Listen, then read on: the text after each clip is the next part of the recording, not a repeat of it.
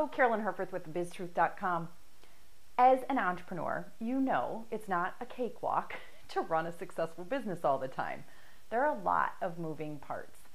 And because I talk to dozens of entrepreneurs every week, I hear my fair share of stories about their growing pains. Heck, I have them myself. And here's the deal. Since I have talked to and dealt with thousands of entrepreneurs during my past 10 years in business, I have developed an uncanny knack for being able to predict who will still be in business a year or two from now and who won't. And I'm not talking about just limping along in her business 2 years from now, but actually thriving and enjoying and having fun and being financially free in her business. You want to know my secret? Duh, of course you do. The ones who say yes to themselves by taking drastic action and investing in themselves and their business, they're the ones who will still be around. The ones who fail and go out of business are the ones who say those two words that are business killers. And they're not just business killers. They're spirit killers, they're confidence killers, they're prosperity killers. Those two words are, I know you're waiting for a drum roll, but I don't have drums. Yeah, but. Yeah, my books are a mess, but I can't afford to hire a bookkeeper. Yeah, I want to reach a younger audience, but I don't think social media is the way to go. I mean, they're not on Facebook.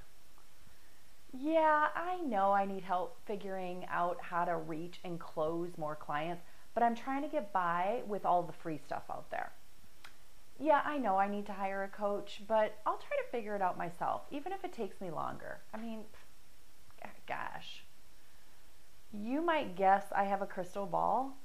I don't.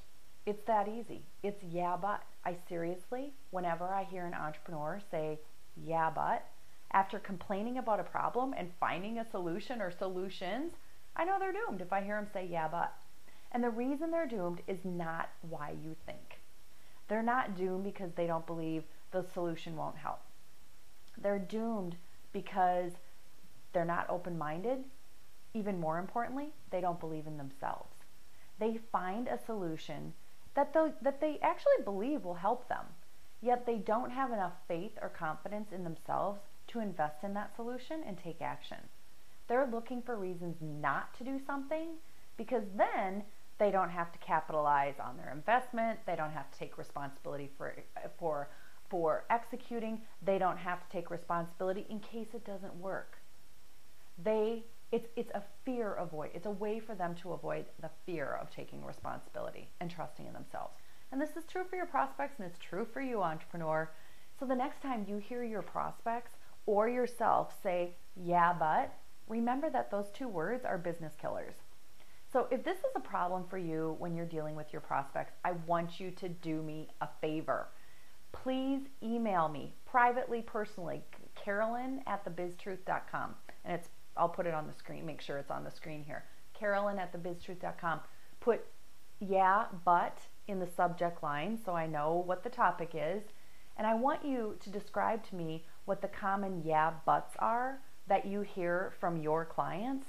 And then I'll compile all of your responses and I'll do a follow-up video for you. So please send me an email, Carolyn@thebiztruth.com.